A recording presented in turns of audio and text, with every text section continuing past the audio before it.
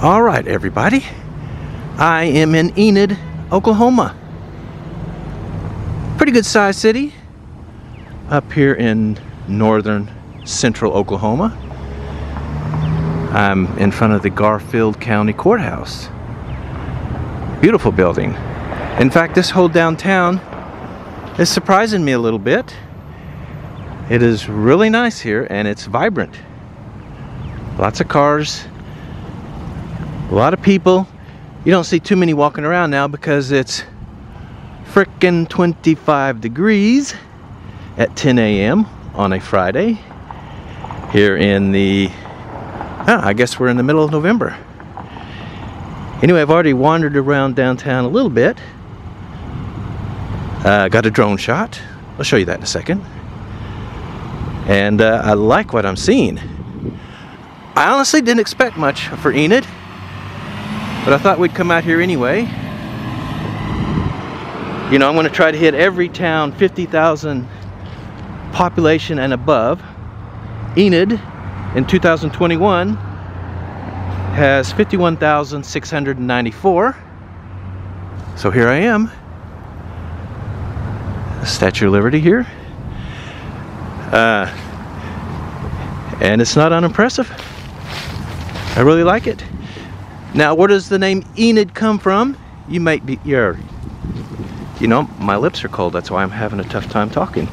You might be wondering, I did, where the name came from. It comes from Lord Alfred Tennyson's epic poem about King Arthur, and it's called Idylls of the King. And of course, Enid was a character in that. She was the wife of one of the characters. Interesting that they name a city in Oklahoma after a, what, King Arthur poem. Anyway, I found that really interesting.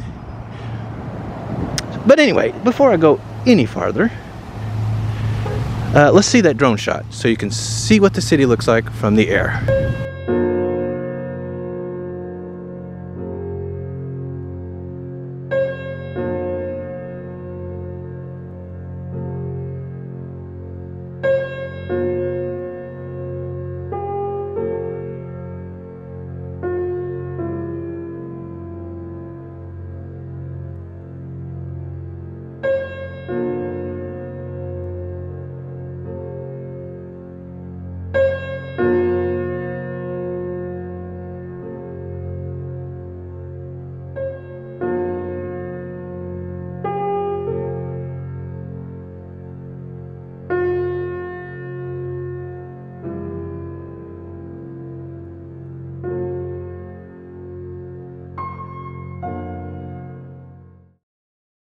I'm here looking at this statue.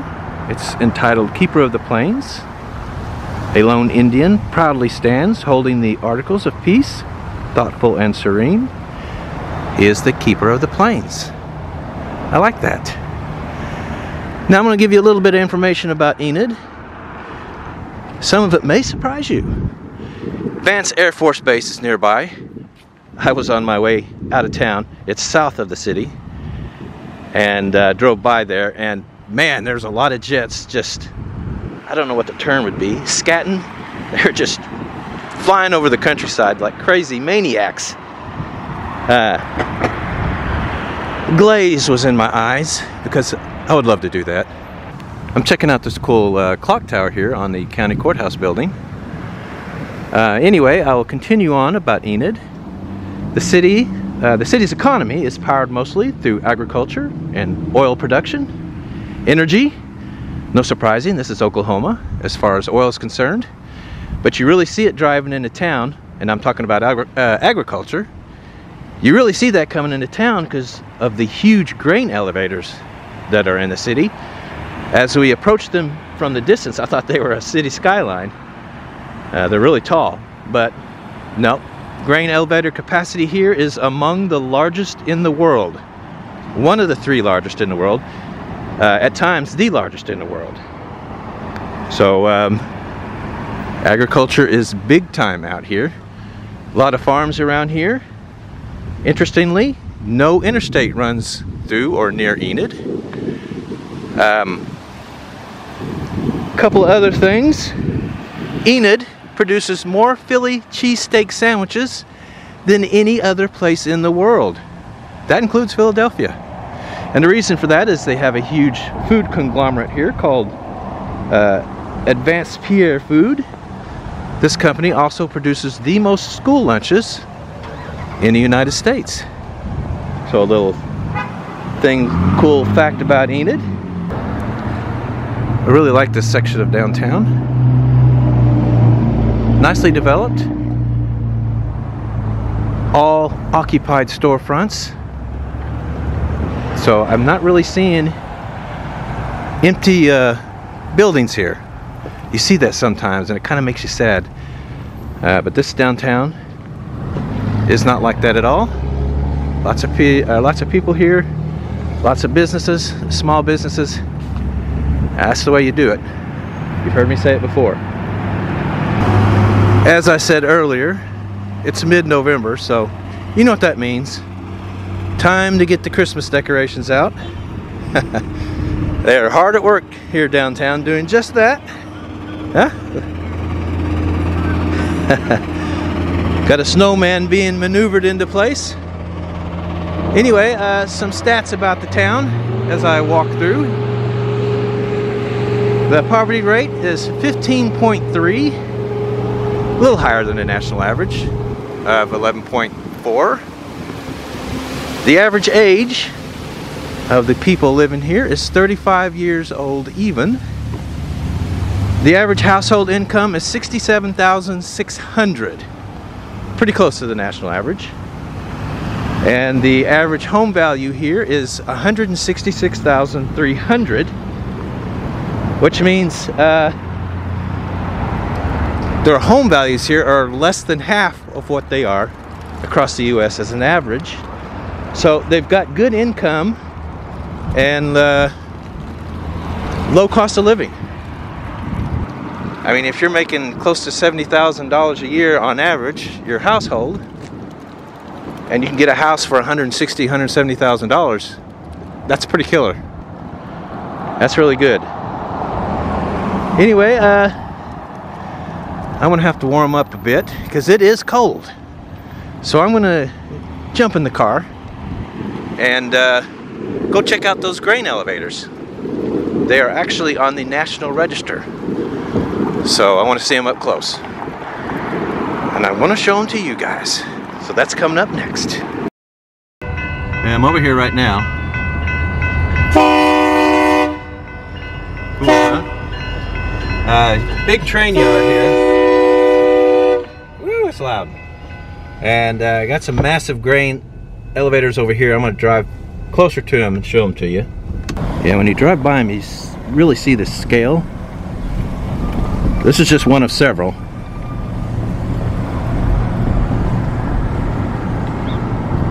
I'm just going to hold the camera here and let you get a good look. Let's see. This is elevator A and B, it says. Let's go in there and get a closer look.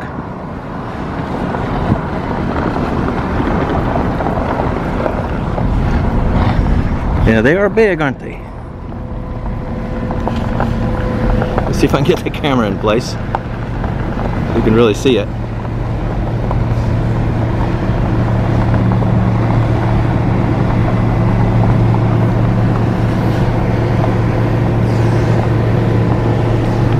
Wow.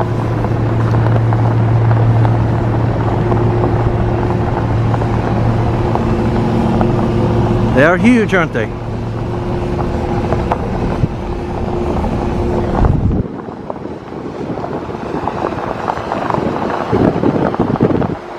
How cool, huh? This one across, that one might not be operating. Huh.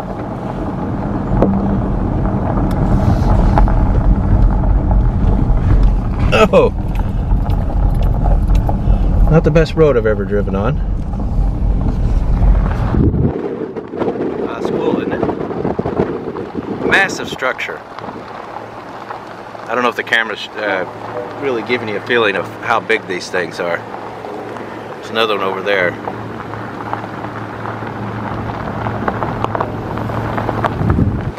Awesome.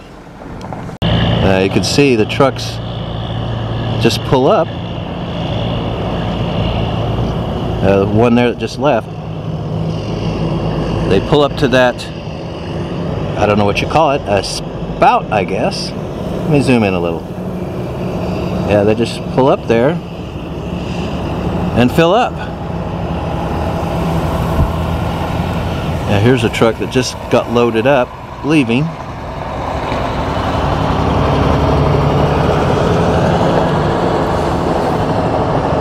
See if I can zoom in.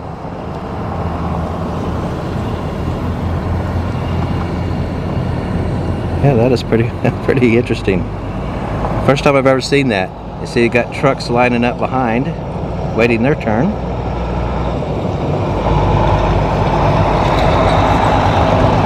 That's another truck leaving that's loaded up.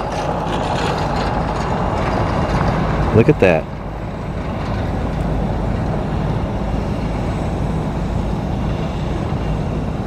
I'm glad I got to see this.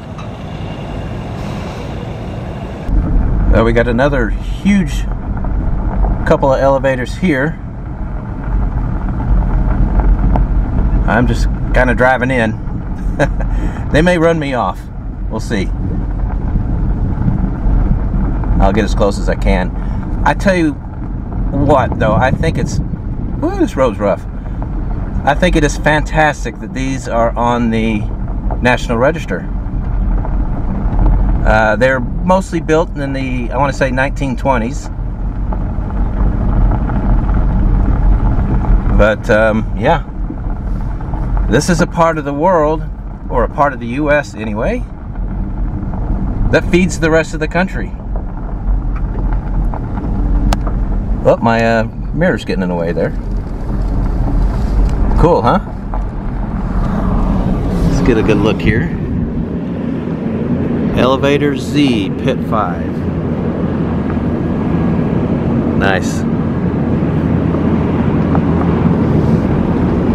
They sure are big. Tell you guys what. There's the one I was just at over there.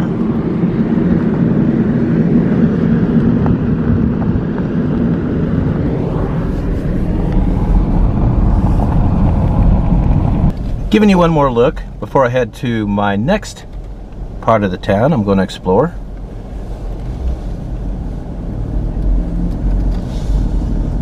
Yeah. Trains, grain elevators. Really interesting. I mean, to me, what can I say? You guys who follow me for a while know I love interesting structures. Usually architecture. I looked up the architectural style of these grain elevators, by the way, and it just said grain elevator. So I guess they have their own architectural style. Clearly they do. They all look just like this. Some of these smaller town videos that you've seen of mine, they got real small elevators in virtually every town. You see it in Kansas and here in Oklahoma. These are massive here, though.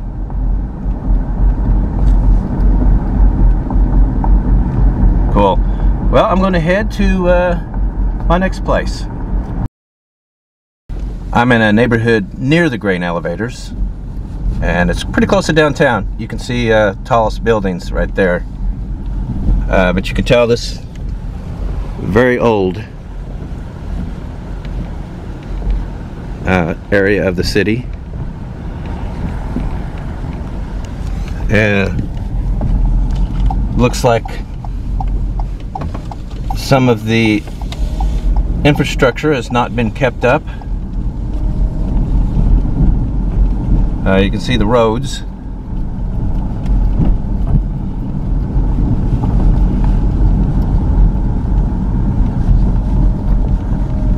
I'm going to cruise through here and show you a little bit of this part of town.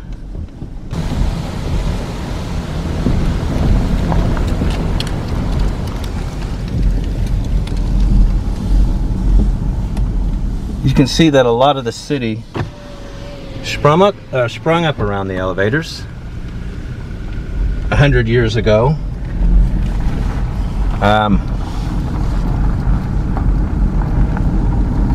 And it's very old.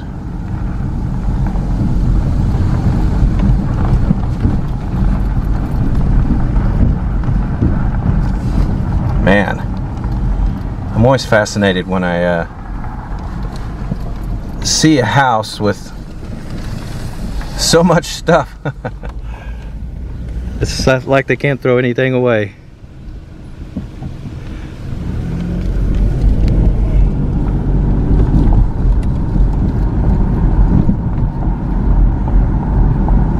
I'll show you a little bit more before I head to the next place.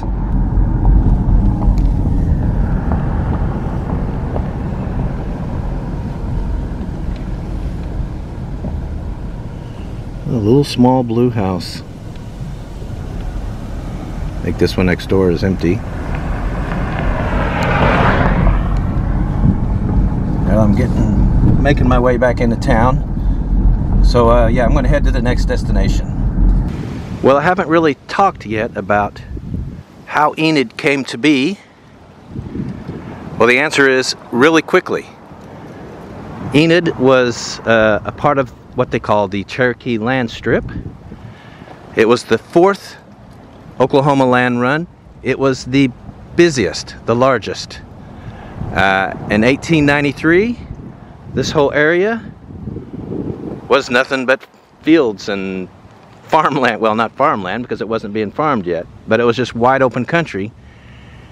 The Oklahoma land run, the 4th one, like I said, occurred that year, and this area went from a population of 0 to 10,000 in one day. They've got like a little village here. This is the Cherokee Land Strip Heritage Center. It's a museum. I'm not going to go in, but it's here for you if you were ever to visit, and it tells the story of the land run here in Oklahoma and how Enid came to be pretty quickly in one day. Well, I'm just exploring downtown, or the area around it a little bit, and I see they have a train museum. Yeah, it's pretty cool looking. I don't have time to go in there, but I'm just kind of cheating a look. Yeah, they got a bunch of cabooses, bunch of trains back there. Railroad Museum of Oklahoma. Cool. Well, if you're ever in Enid, that might be something to see. Well, they got some interesting old homes on this side of downtown. This one right here is for sale.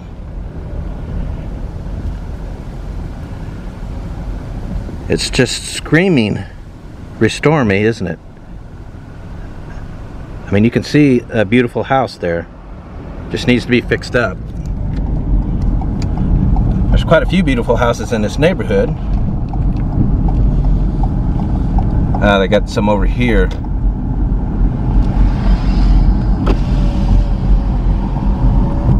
They look really awesome.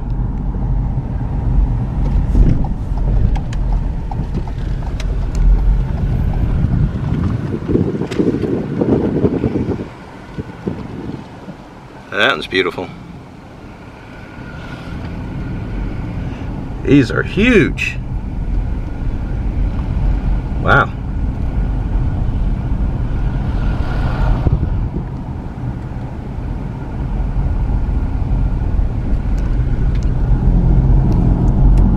I'm a bit west of downtown, and I ran across this neighborhood. The architecture is fascinating. I'm not sure what you call it, but like all the houses here look like this. European Dutch, maybe? Somebody can fill in if they like. Man, I love the way these houses look.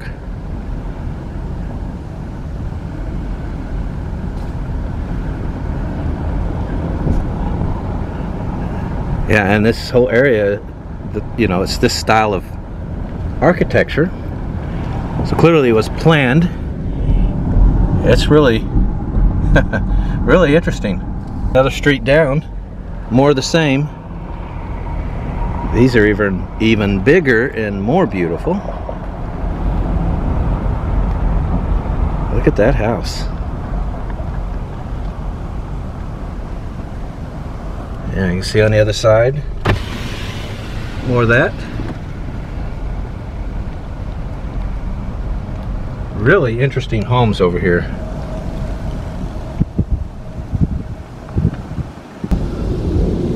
Another street of them. See the sloping roofs?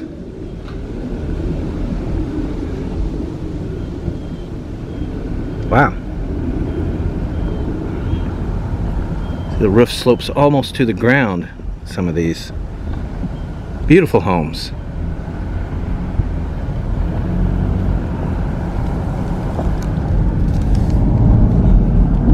There's like streets of them here. This is kind of a surprise. I wouldn't expect to see something like this in Enid, Oklahoma. This amazing architecture. That's cool. Well, I'm back in downtown Enid. I really like this downtown. It's really nice. Anyway, we're going to go to a local place, the Enid Brewing Company. It's in an old Masonic temple building. Looks like it was built in the year 1900. So, yeah. Looking forward to that. Wife is already inside because she just can't hack the cold. So, we're going to give it a shot, see what it's like here. They've got a spot for a live band. It's probably hopping on the weekend.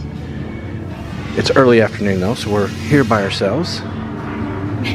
Yeah. You can see the brewer back there making some beer. It's time to eat. It's 2 o'clock. Yeah. We're having a late lunch. Anyway, the brewer's back there, hard at work, crafting some fresh beer. I'm having that beer that they made right here, an Oktoberfest. But you are having something not local. Ace. But what is it's equally yummy, or actually more yummy. It's, what's it called? Ace Perry? Ace Perry. Anyway, all right, so we're gonna get some food, see if that's good. We ordered a pretzel for appetizer, but we've already gobbled it down because we were both hungry. Yeah, and I just love pretzels. Yeah. Okay, I have switched to the stout they make here in-house called Skeleton Station. I've got a classic burger and some steak fries, and you got strawberry and almond salad, and I have chicken on top of it. And you're still having that? Yeah, I had another Perry because I found something I really liked, so I'm sticking to it. So you're having that cider, okay? With poppy seed dressing. Yeah, the poppy seed dressing is really good. It's just my favorite type of dressing is some kind of Italian, you know, and this tastes like Italian with poppy seeds. So. Okay. All right, well, we're going to dig in and see if this stuff's good. Looks good. Well, the verdict on the food, I'm a traditional guy when it comes to burgers. I like just your classic burger. This one is awesome. The beef is locally sourced, never frozen, and you can tell when you eat it. Really? You can? I can always tell when beef's been frozen. Big difference. How's your salad? It's very yummy. Yeah, and I'm glad it's not huge because they usually bring me these huge salads and I'm like, I'm never going to be able to. This is like perfect size for me. The chicken's really good. The strawberry is really good. I would have preferred like bigger pieces of almonds, but they're pretty good as well. And I like the poppy seed dressing. So, yummy. Well, there you have it. All right, that's it for this video. I will be heading into rural Oklahoma for the next one. So be looking for that one. It was a good lunch, wasn't it? It was a good lunch. But can we go someplace warmer next time? Yeah, it's freezing cold here. But anyway. I don't like the cold at all. Anyway, be looking for that next video.